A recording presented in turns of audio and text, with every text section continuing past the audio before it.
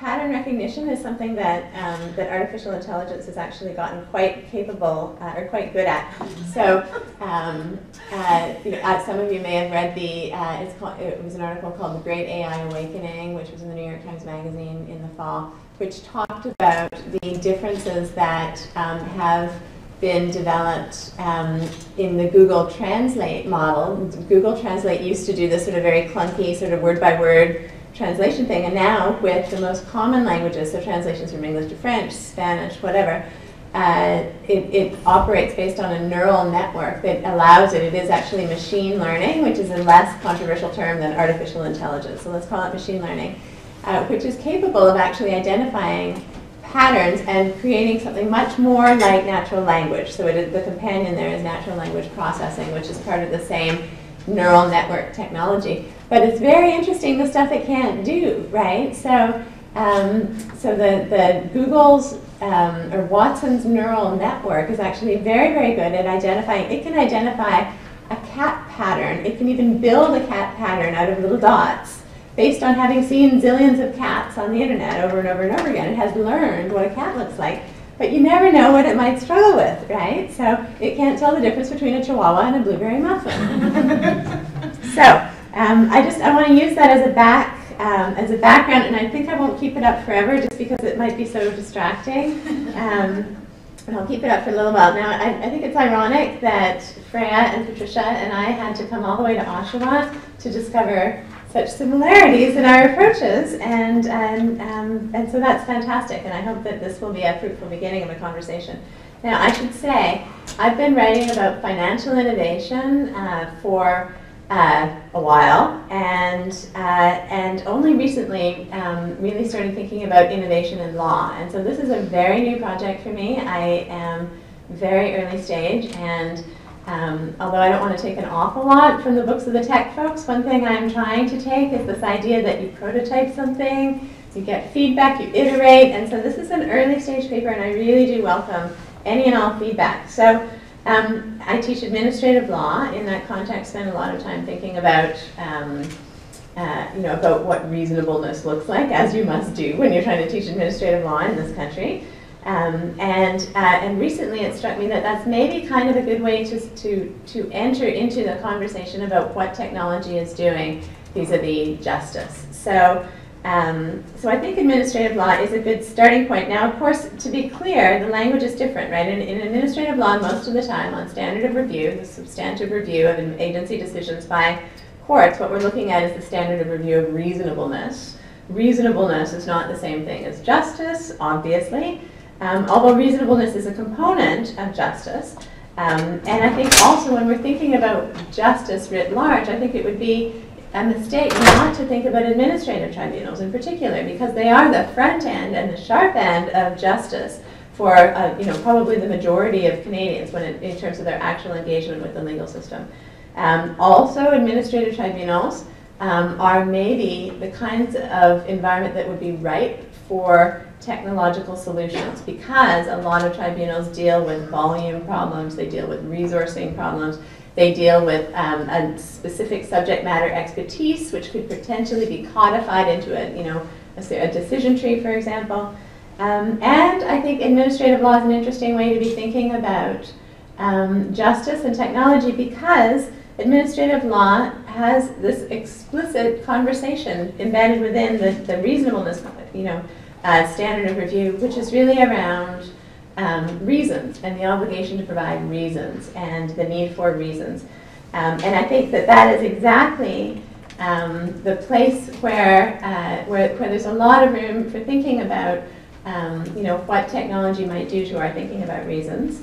And it also helps us to think about the word technology, right? So in administrative law, when talking about whether or not a decision has fallen is reasonable, the court looks at whether or not the decision falls within a reasonable range of outcomes, and it looks at whether or not the process is, I feel like you can all repeat this with me, right? Justifiable, intelligible, and transparent. I think I've got the order wrong. And so in that context, there's this sort of bifurcation of outcomes and process. But in reality, of course, these are reflexive things. The process will inform the outcome will inform the process, and both of them iterate together. And really one is not as easily extricated from the other as you might think. And so when we talk about technologies of justice, that sounds like we're talking about process, right? A technology, when we think about how we use that word, we tend to think of it as a means to an end. Technology is not the end, technology is the process. But as with any other process, there are knock-on effects on the outcomes that we end up looking for, hoping for, and having delivered to us. So in this paper, there are 3 parts. The first one, I'm just going to briefly review a little bit of the just outcomes versus just reasoning from the case law, and really trying to make the point that the reason why reasons matter in administrative law, as in justice generally, is because of this underlying idea of the ethos of justification, right, as being an underpinning for the legitimacy of the exercise of state power. And why do we have this idea of the ethos of justification? Because of an idea, I think, primarily of respect for the individual as well as for the administrative body, for the executive.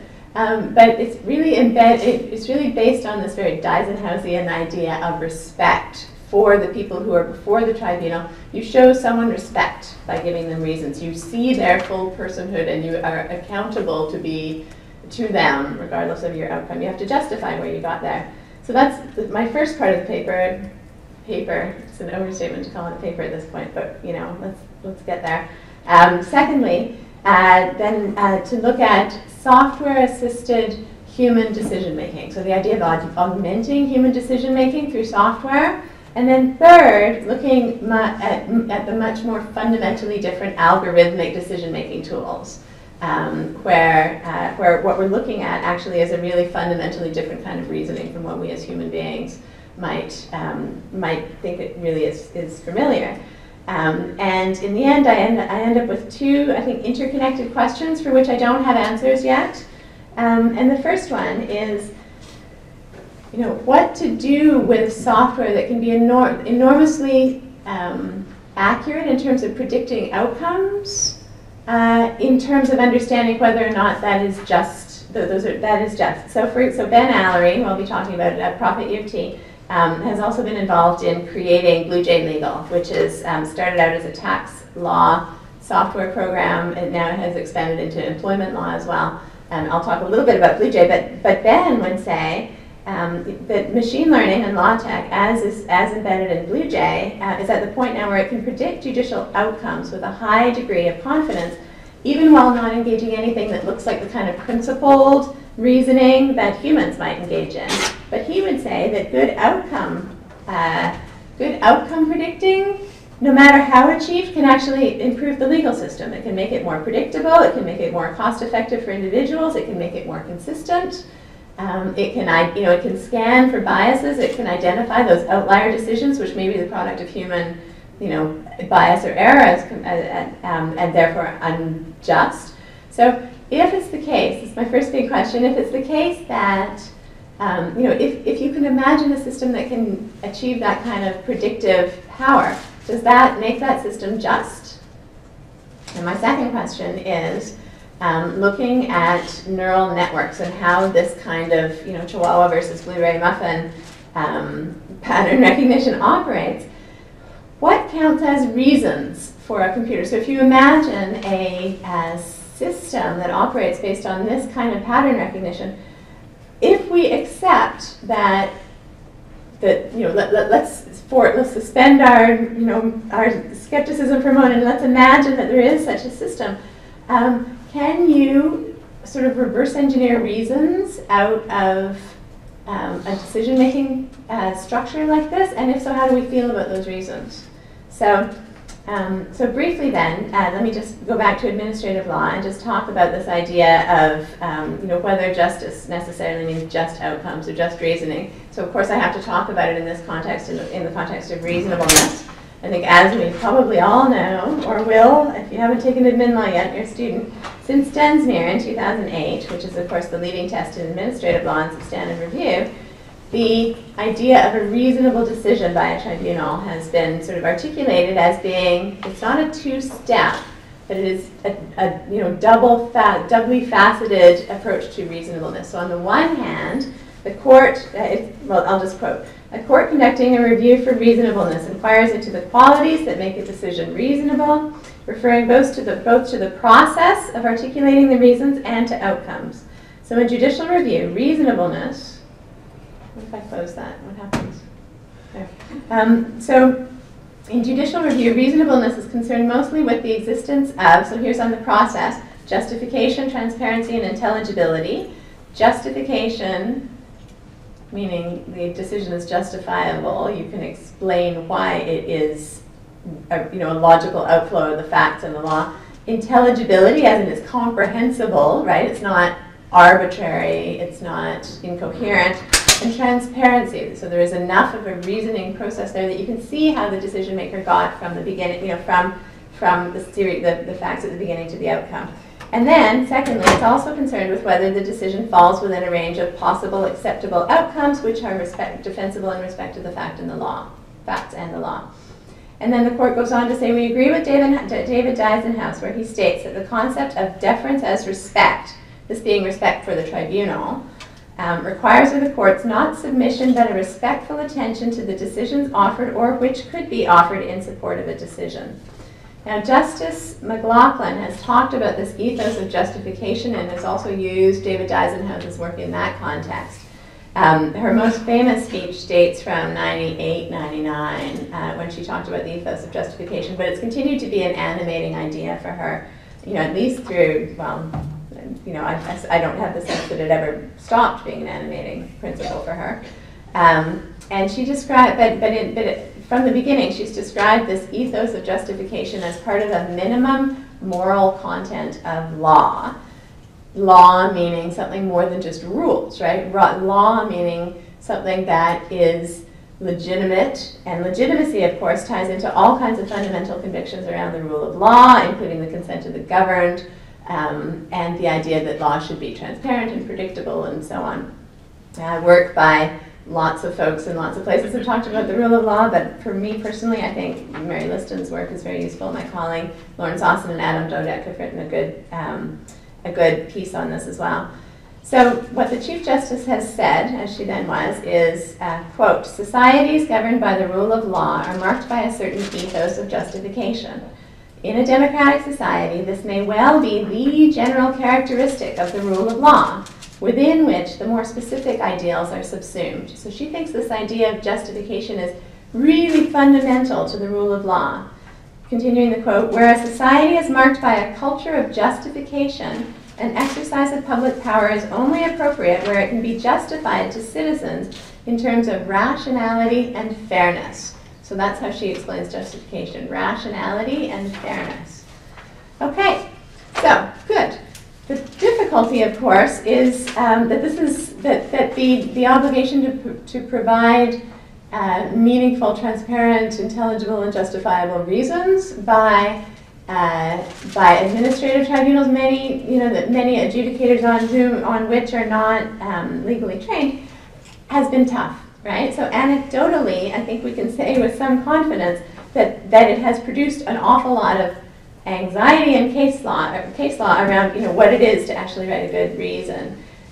So of course there are the BC CAT and the Canadian Council of Administrative Tribunals and lots of others now run regular courses on how to write good reasons because administrative tribunals have this new obligation to demonstrate justification, intelligibility, and transparency, which is hard if you're not legally trained and you're not sort of steeped in what a court might see as those criteria, as those indicia.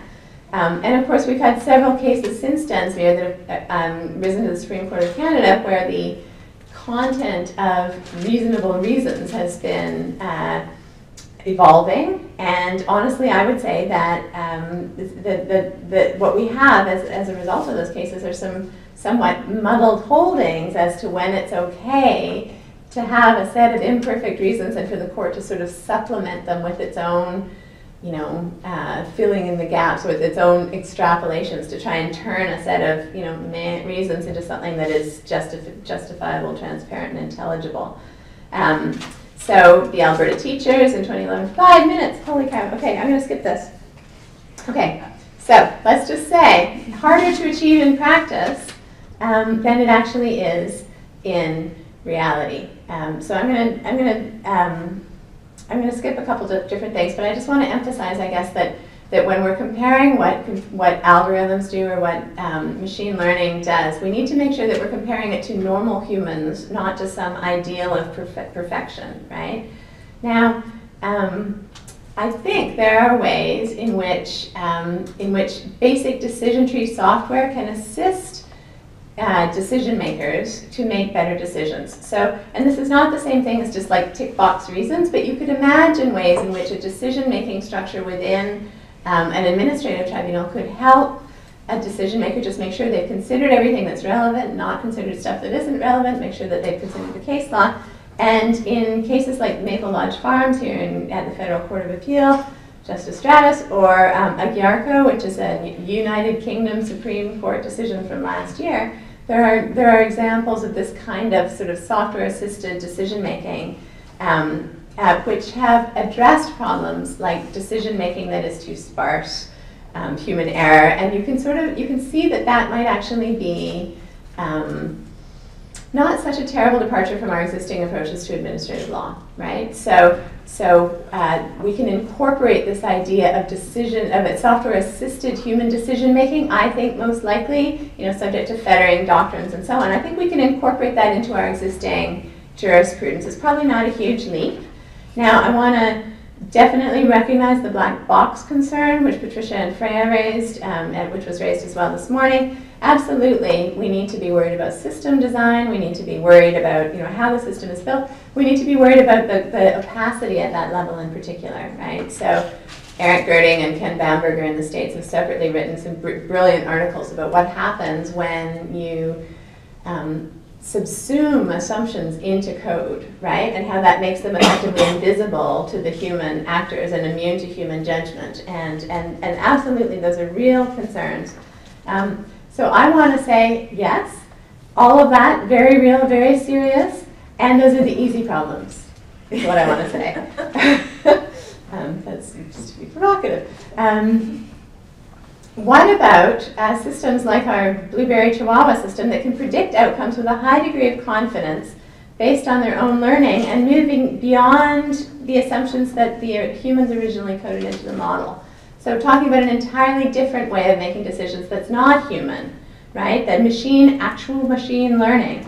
How do we feel about that? Can we do that? Well, in fact, Blue Jay Legal does that, right? And Ben Allery has recently written a couple of pieces, but his boldest one is called Legal Singularity, and it's on SSRN as of a couple months ago.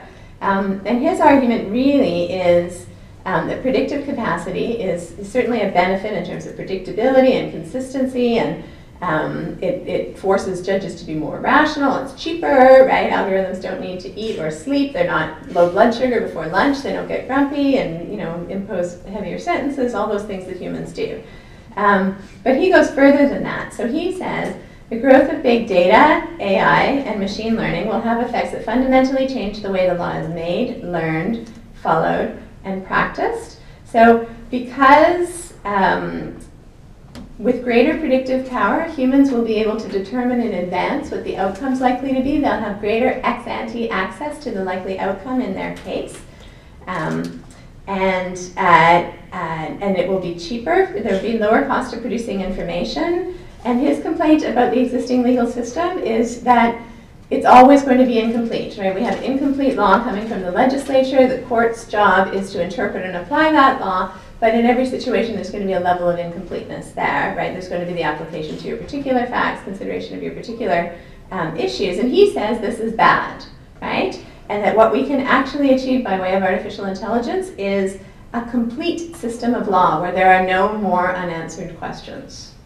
And as a result, he imagines a complex system of rules which are all knowable in advance and no more need for legal principles whatsoever. There's no more need for this sort of Dworkinian, arguing from principles.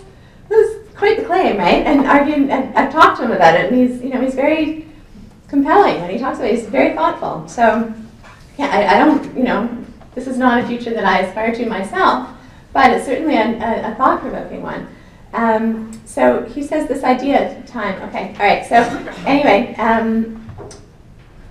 okay, so let me just allude to my other question then. So do we want to live in a world where we have a complex set of legal rules, where the answers to every question are known in advance, where we don't need principles, where we don't need that human agency? And if it's actually the case that that means more ex-ante information, cheaper justice, no more human error, how do we feel about that? And then the second part, which I know I can't get to right now, is how these algorithmic systems reason. So there are some scholars at the Oxford Internet Institute, I think it's called, who've just written a fascinating paper on counterfactual reasoning. So what they say is, for sure, you need to look inside the black box, right? You need to understand how these systems are built, what their assumptions are, and so on. That's actually really hard a lot of the time, and that may not be what individual people who are before a tribunal care about, right? What they care about is how the decision was reached in their particular case. And because the decisions are so complex, because there's so many factors that go into it, and because the system is what it is, it can't tell you what its principles were. It doesn't operate on the basis of principles, but it can. Let me just read this, and then I know I'm really out of time. Maybe I didn't. Hang on. Yeah. So what they say is what the algorithm can do is offer a certain kind of explanation called an unconditional counterfactual explanation. So these counterfactual explanations describe the smallest change to the world that can be made to obtain a desirable income, or to arrive at the closest possible world. So if you get rejected for a mortgage application, the system would be able to come back to you and say, well, you're 30 years old. If you were 31, we would have been able to give it to you. Or your income is $60,000 a year. If it was 65, we would have been able to give it to you. And it wouldn't have been able to tell you, how your income correlates with your age, correlates with all the other criteria that went into this very complex decision it made, but it is able to tell you about, what set of variables, the closest possible world you would have lived in where you would have gotten approved for your mortgage. And how do we feel about that as a system of reasons?